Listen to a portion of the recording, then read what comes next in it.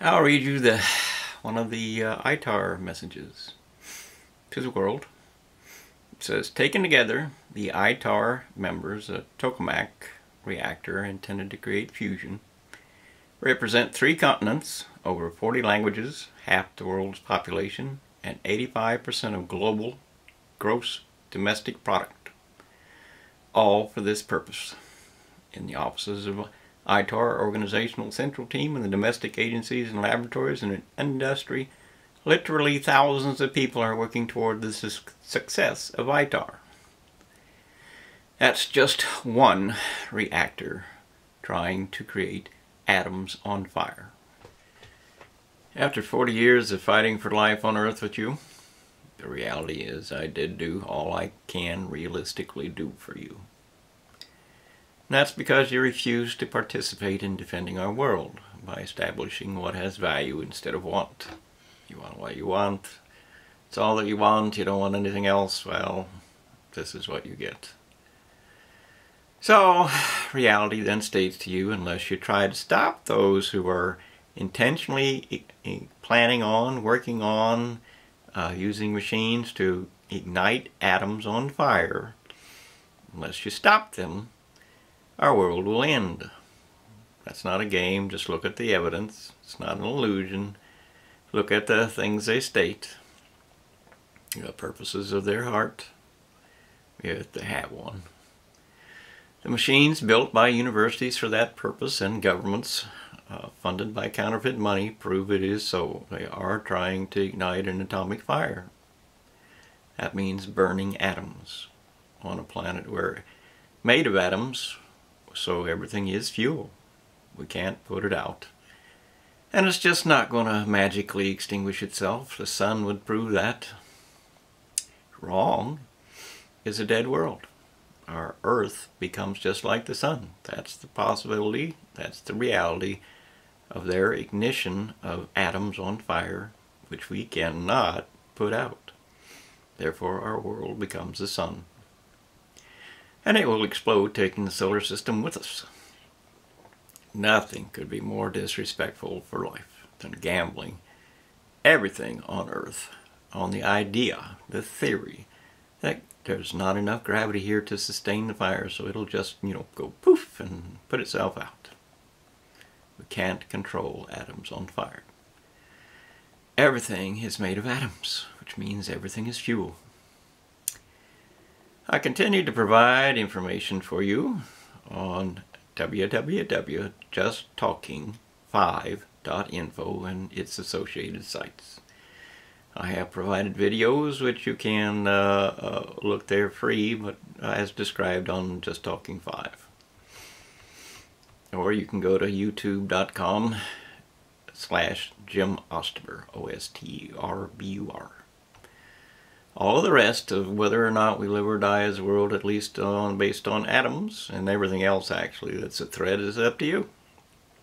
I have been fighting with you for 40 years and rejected at every turn. People have simply ran away to hide. It's not what they want, so they run away to hide. But you can't hide from an atomic fire. You can't hide from an Earth becoming a sun. If you won't fight for this world, it will end. So says the evidence. That's the facts. The reality of our time is it's our choice to make them stop or let them continue. That's my description to you. James Frank Osterbur, on this date, November 2nd or 1st, 2016. Your scientists and your universities are never going to admit they were wrong. They control too much money. They literally gain too much power and pride. And they literally make up stories so they can continue in their fantasies, and you can continue in your belief as a cult. Anything they say is true, isn't that so? But they have discarded every physical law and every physical reality and bent every story to fit their purpose, which is to play with their fantasy that they can have an atomic fire on Earth and control it. They can't. Wrong is a dead Earth. wrong as this Earth becomes a sun. Our only real defense, legal defense, is to demand a courtroom and identify, make them prove what does happen if atoms ignited on fire simply do not extinguish themselves. What happens then? The answer is that there's fuel for the fire, so the fire continues to burn. You can get a legal moratorium making them stop, making other countries stop. You can cut down their electrical service so they can't experiment anymore. That is the only legal way to find out for yourselves. Your entire world literally depends on that answer. You can't stop once the atoms are on fire. Every other option dies. You can't turn back the clock and extinguish a 10 million degree flame. A candle flame is about 450 degrees Fahrenheit. Compare that to 10 million degrees Fahrenheit. You can't even approach it. The three most dangerous machines that you'll be seeing on the back are trying to ignite that same fire as is on the sun here. Atoms on fire. Doesn't matter what they say, it's atoms on fire. The scientists at the Max Planck Institute in Germany say they have successfully conducted a revolutionary nuclear fusion experiment using their experimental reactor, the Wendelstein 7-X, WS7X stellarator, they call it. They have managed to sustain a hydrogen plasma, which means the gases that it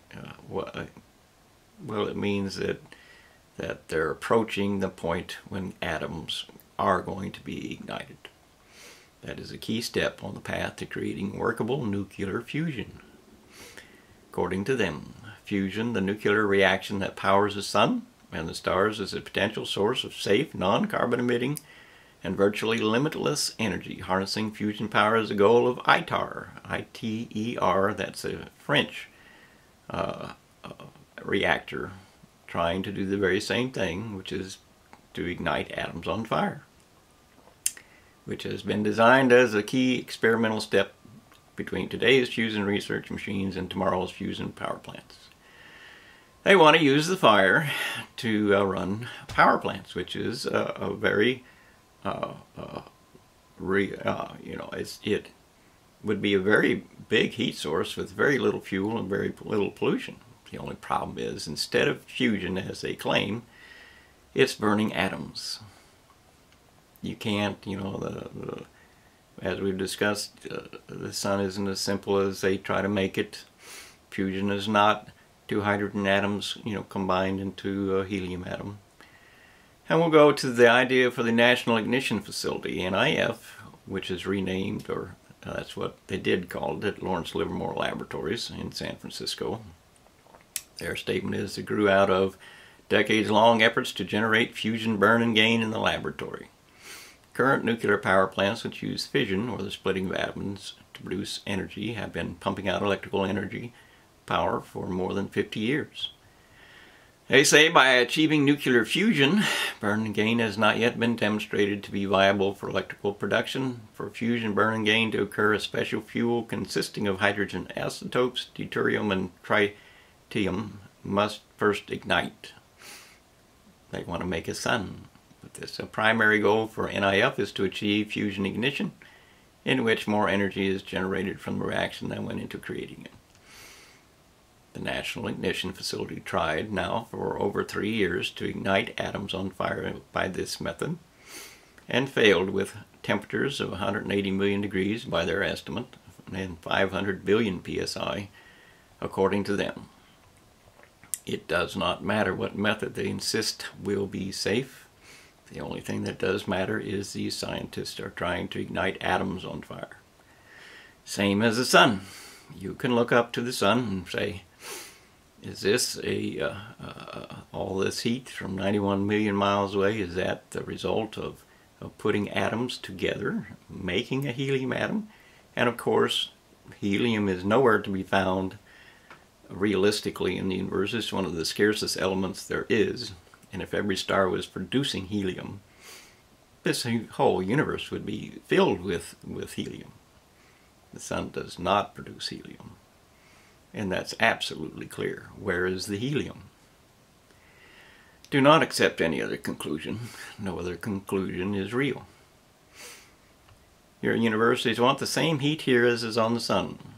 And we could generate a lot of electricity with little pollution and little mining and little anything if we did that. But we cannot stop the fire and we cannot control it, because burning atoms, which is what the sun does, clearly by the energy released, it burns atoms. That means the sun isn't so simple as, we're going to add 2 and 2 together, or 1 plus 1 of hydrogen plus hydrogen equals helium. Helium is not being produced on the sun. If it was, helium would be everywhere. It is not being produced on the sun, which is what they call their fusion. If that's not what's happening, then their fusion is a complete lie. Think about that. Your world depends upon it. Oh well. I got a little problem with the computer here. Atoms, when they ignite on fire, will be unstoppable. Your universities claim it's not that simple, but reality very simply says the energy and the longevity of sunfire, as is proven by what's released here on Earth, does prove that atoms are on fire. Nothing else contains that kind of energy. We know it's atoms on fire. We know it. You know it. They don't, because if they did not have their fantasy, they would not have all the power and the pride and the money to go ahead and make experiments and pretend they can be kings and queens and play God. They have to modify reality so they can play God. Otherwise, they lose their job and they lose the chance to play. They want to play. Unfortunately, they're now gambling with every living thing on the planet, even the solar system. It is an abomination in real terms. Courts, media, leaders of all kinds have said the university knows what it is doing. They're not going to help you. They didn't help me. When I demanded that people at least have a right to know what's happening, he said no. Which means to survive, to put out this fire before it starts, we the people must legally rise. That requires your participation, your communication, your choice for life. As a secondary protocol, it also requires First Amendment legal redress of grievances. To facilitate that, I withheld taxes for the purpose of trial, simply to the employees. Obey the Constitution. Establish redress of grievances, and I will pay the tax. I don't mind paying tax for a government that I support. Democracy I support entirely. This is not democracy. Counterfeiting would prove that. And the Federal Reserve documents prove they are counterfeiting. The Constitution establishes redress of grievances. It is not the right of any employee, not the right of any judge, to say no. It's the law. They must do so. To prove that, I docketed 2 cases in the U.S. Supreme Court. Docketed means this is set for trial, only a judge can dismiss it. All of the requirements were passed. Everything was fine. The judge has to take a look at it and provide either a trial or the reason why a trial should not exist legally, not just because they don't want to. Each of these trials was dismissed by the Secretary of the Court. No judge signed them. That is actually treason, which means they are still literally, legally undetermined. You can bring them right back into court, both of them, and demand this shall be answered. You can do that. You can look at www.justtalking2.info to find those trials in the little 08, 13 something and 11-100, I believe. Anyway, you'll see them on the front page. The sun has flames estimated to be 1 million miles long. An atomic fire is gambling with this entire world. Everything lives or dies based upon a single experiment, which does ignite an atom on fire. Our moon is 250,000 miles from us. Fire goes 4 times that distance. Think about that. I demanded of the courts, we the people must be informed of this risk. It is our extermination if they are wrong. We are involved. They are murderers attempting it. The court said no, as did media and other leaders. The university knows what it's doing. Well, it's your turn now to ask them to identify what goes wrong. I did what I could do. I honestly feel I can stop now. This is the first time in 40 years I really think so, because the choice is yours. I made my choice 40 years ago, longer than that actually. Demanding that, or initially wanting weapons of mass destruction to be stopped. Began it, but they started building these machines to ignite atoms on fire 40 years ago. Nobody cared. There are lots more threats as well, but they don't matter unless you change this one in particular. Every day, people try to ignite atoms on fire. Currently, every day, today, tomorrow, the next day, they try to ignite atoms on fire. We cannot survive atoms on fire. That is simple and plain, and you know it is true. You know it is true. If we ignite atoms on fire, which is what they're trying to do, everything here is fuel. It's all fuel. You too. It occurs to me that I would be remiss if not reminding you of the biblical book called Daniel 12. Well, the chapter Daniel 12 is, which gives an ending to life.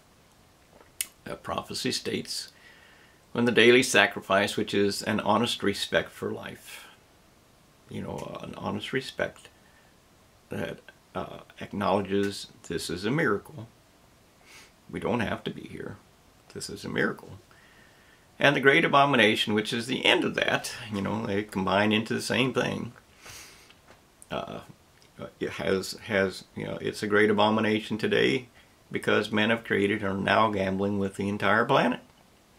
They made machines capable of destroying every life on the earth, even this solar system, by igniting Earth into a sun. Think about that for a second. The evidence proves they're doing it. It's not a game. It's not an illusion. The first date of usage in the first of these machines with the National Ignition Facility, which can ignite atoms on fire, was April 1st, 2011. April Fool's Day. I suspect not an accident, clearly intended. Surprise! Oh well. Regardless, this starts the countdown at that moment. 1,290 days have already passed. And the Bible calls that the first death, which means humanity during that time could have stopped those people from playing with life, from playing God, from demanding that they can control atoms on fire, but you did not. You wanted to wait and see. Well, you can't wait and see, but you did. So that time has passed.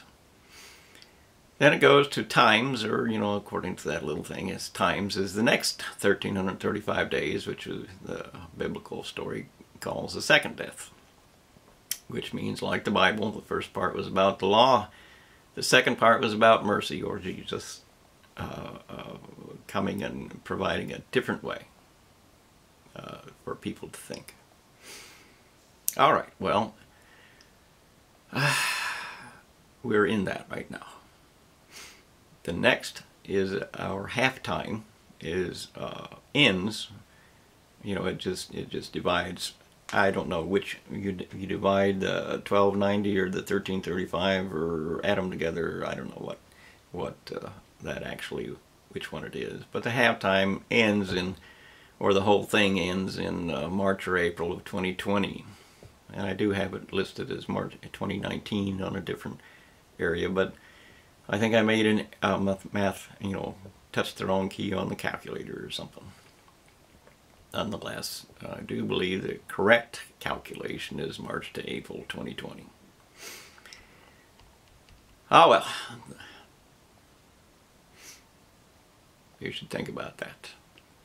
But it says the second death ends at 13 and 35 days. Well, the second death, if you go add in the 1290 and the 1335, you end up in, I think it was April 2018. As the last date, humanity gets a choice and makes a difference. And beyond that, it's what will happen with or without mercy. So your time isn't quite to 2020. That's just as you see the end result of what you did decide come up. Well, that presents the possibility. The Book of Revelation presents the possibility for a new world order at its last endings. 20 or to 22. I'm not sure exactly. And that makes the end result of our time entirely dependent upon your choice and your participation. Realistically, what happens to us will be determined by what you decide, in large part. Biblically, by prophecy, our world is expected to end in 2020. Your opportunity to decide or participate in that outcome by change in yourselves will be determined on or about April 21st, 2018. That's the biblical prophecy of Daniel. More simply, our world will experience massive change in humanity. That means you, leading to a completely different experience of respect for life and respect for each other, or you won't survive. So says the biblical prophecy. As in, more simply, change or die. It's your choice. You really should, consider that. Change isn't so bad. All you have to do is, to prove it isn't so, is to demand that the evidence is not correct. Prove the evidence isn't correct. That isn't so tough, is it? Is that tough? Proving the evidence is correct or wrong? Go to court, investigate it, examine the reality of what we are doing or what the university is doing. Examine the reality of adding another billion people to the population in less than 10 years and another billion to the population in less than 10 years after that, and so on, when compared to the idea that, in fact, we have 1 billion people already hungry. Just think what that's going to be for the environment. Global warming, water supplies are ending, food is being mutilated. Genetic researchers, they take genetics, the genetic code, which is the building of life, the building of bodies of life, and they throw junk into it. Would you want somebody throwing garbage into your motor instead of oil? How do you think that'll work? It won't. And they rush right out once they do it. If anything survives, they rush it right outside so they can infect all of nature. Nature is the genetic code because the genetic code builds the bodies of life. So without fantasies or lies or theories unproven, you can decide for yourself what is true. After all, it's your life. You're going to live or die accordingly. You might as well decide for yourself what is or is not true. Because if you continue on as you are, completely uncaring about what your gods at the university are doing, then hell is going to arrive. You know, Armageddon means that nature is in chaos. Hell means insanity has risen to the point where we know we fell into the trap and there's absolutely nothing we can do to get ourselves out of it. That is hell. The apocalypse, of course, is that everybody has a gun or fire or a bomb or something, and they all shoot at each other because they figure life is over. And life will be over once we have consumed every life, and we eat life. So when we consume it past the point where it can rebuild itself, or consume it too much and then have a disease wiped out, we can't rebuild that. So we have no food, and then, you know, the water supplies are ending, and we're going to have no water, and you know, it's just endless. Well, it's not endless, but it's terrible.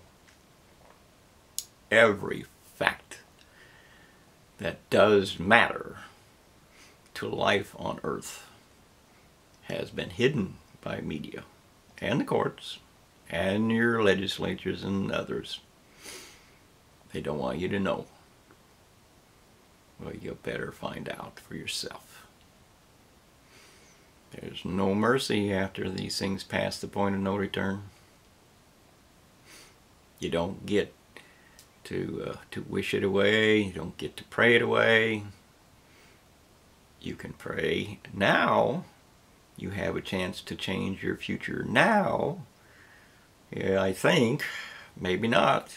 The point of no return is certainly close. Really close.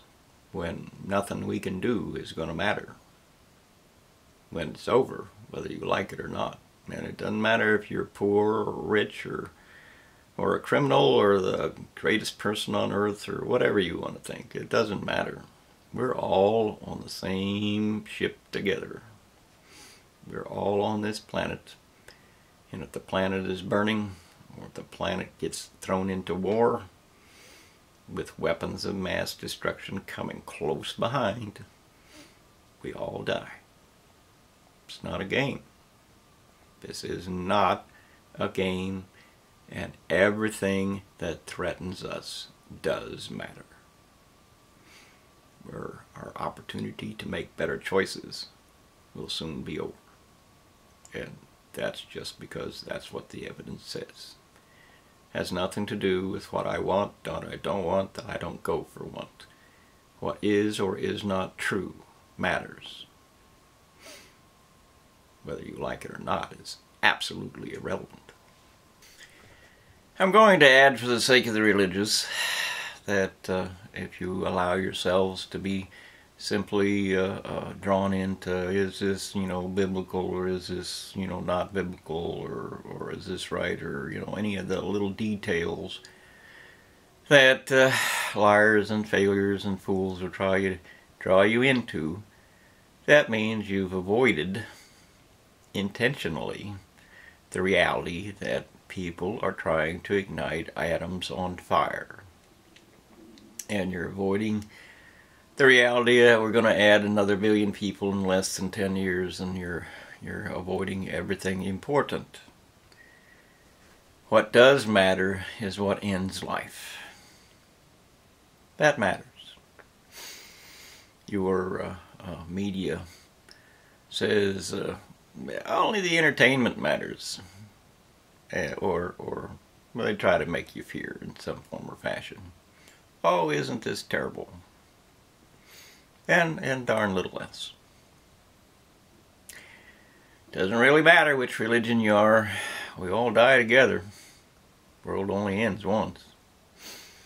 And it will end with atoms on fire. You can debate the prophecy and whether it can end or not. But you can't debate the ending. The ending will be real. You can't debate the ending of life on Earth. It's a reality that cannot be avoided beyond the point of no return. I'm not the issue. I'm just a messenger, if you can stand that idea. And I say that only because the what I bring to you really does seem like it's a message from God. I mean, end of the world.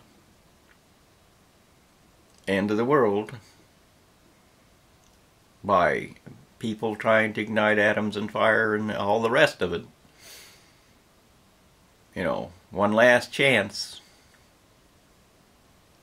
I am believing that that in one form or another it is directed or given to me to bring to you by God.